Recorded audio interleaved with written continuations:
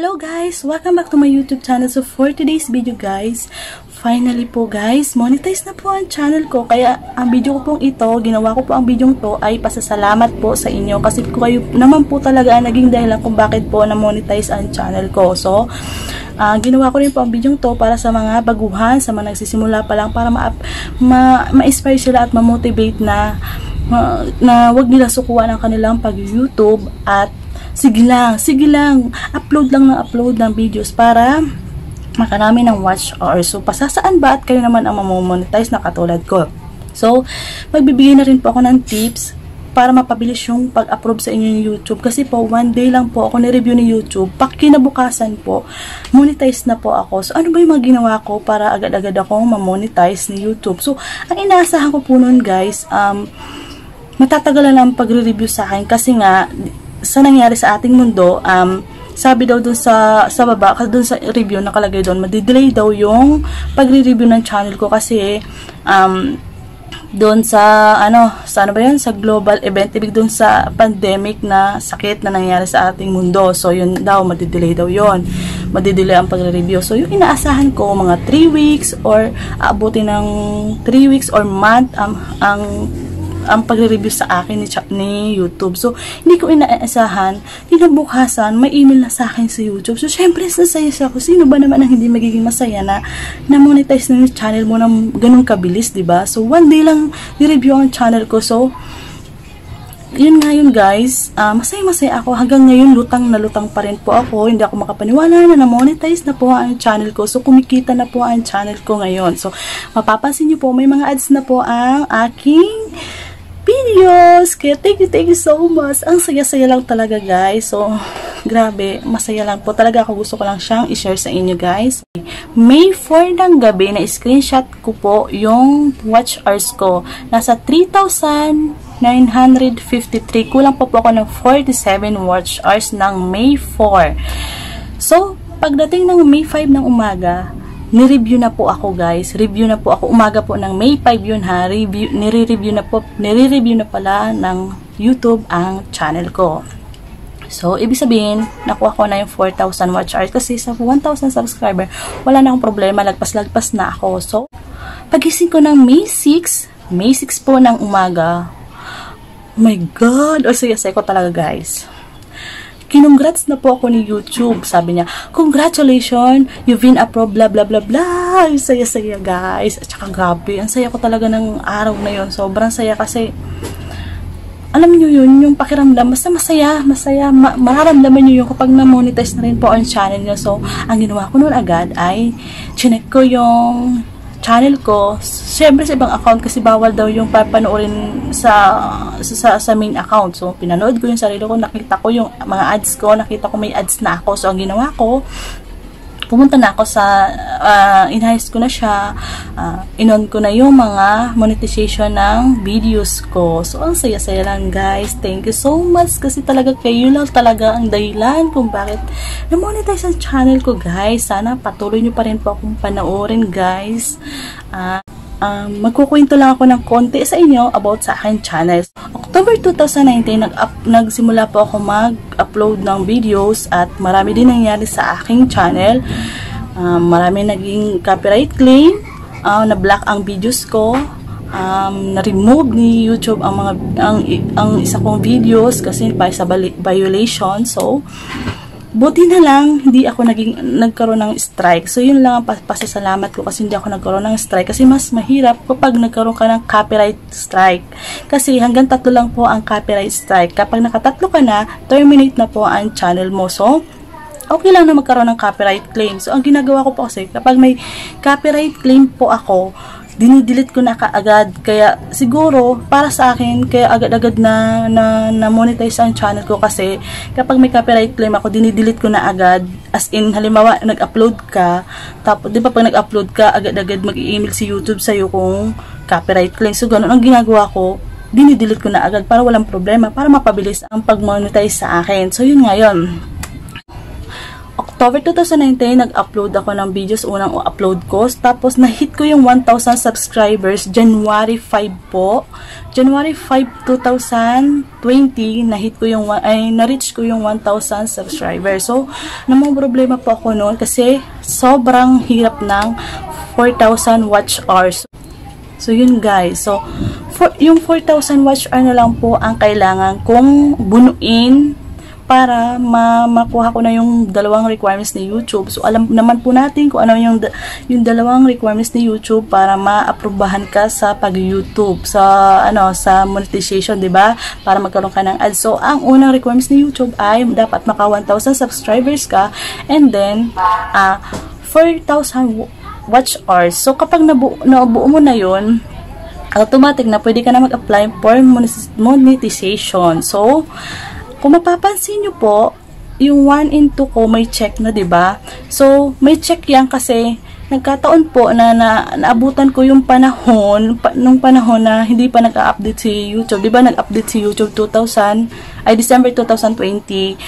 Hindi na siya pwedeng mag-fill up sa Google AdSense kapag hindi mo na-reach yung dalawang requirements ni YouTube. So, nung time na yung kasi, so, nabutan po ng channel ko yung pwede ka pa pong mag-fill up sa Google AdSense kahit hindi mo pa na-reach yung 1,000 subscribers at 4,000 watch hours. So, yun, napakaswerte ko kasi naabutan ko pa yun. So, madali na lang yun para sa akin. So, sa ngayon po kasi, nag-update si YouTube. So, kailangan pong, bago makapag-fill up sa Google AdSense, kailangan mo munang makuha yung requirements ni YouTube. So, yun nga po guys. So, the watch hours na lang yung kulang ko. So, ang nangyari nun guys, at saka napapansin ko guys, kapag personal vlog pa ang una mong ina-upload sa YouTube mo, o syempre wala pang manonood sa'yo kasi hindi ka pa naman kilala, diba?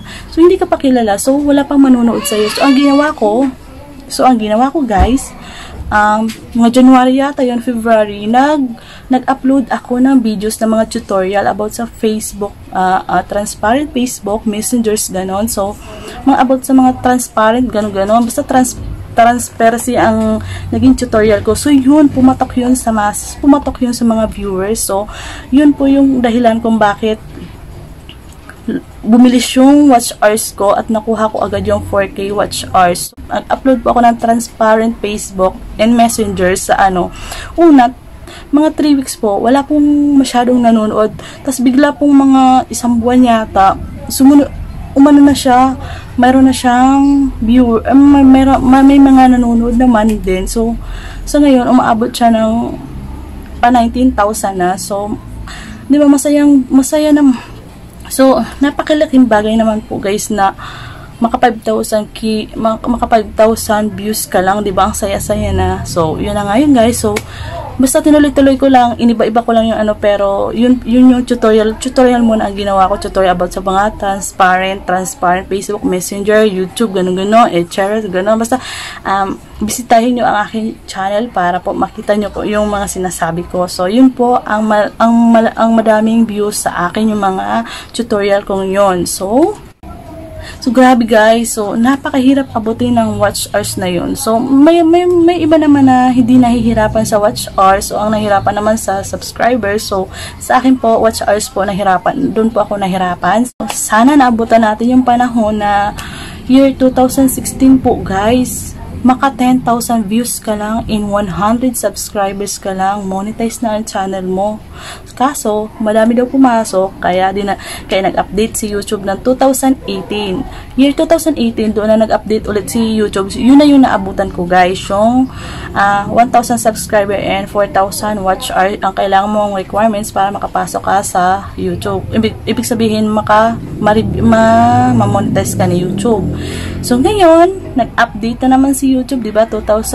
December 2020, kaso nga lang, humigpit siya ng konti, pero hindi niya naman dinagdagan yung requirements ni YouTube. So, ang ginawa niya lang, parang siniperate niya lang yung diba, yung made for kids, ganon. So, kapag may bata, bawal. So, basta may ganon guys. So, yung bawal ang bata sa channel na hindi pang bata. So, ganun yung guys. So, at ito ba guys, sana po guys, hindi totoo. Sana po hindi po totoo guys, yung napapabalitaan. Kasi, syempre, sa mundo ni YouTube, syempre, mas makakalap mo yung balita, di ba? So, sabi daw, mag-a-update ulit daw si YouTube ngayong 2021 at sana hindi mangyari yon. Alam nyo ba, napakahirap abutin tapos dadagdagan ni YouTube. My God, sabi ko. Para sa akin, mahirap siyang abutin, guys. Pag nag-update si YouTube, syempre lahat ng kahit monetize na, mamadi-demonetize kung hindi mo na-reach yun.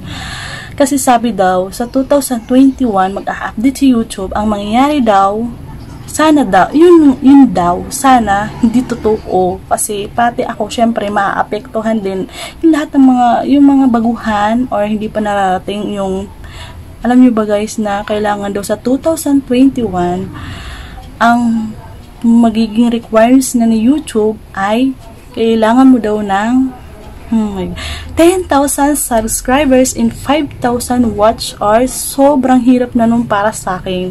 So, sana bago mag 2021, may 10,000 subscribers na ako.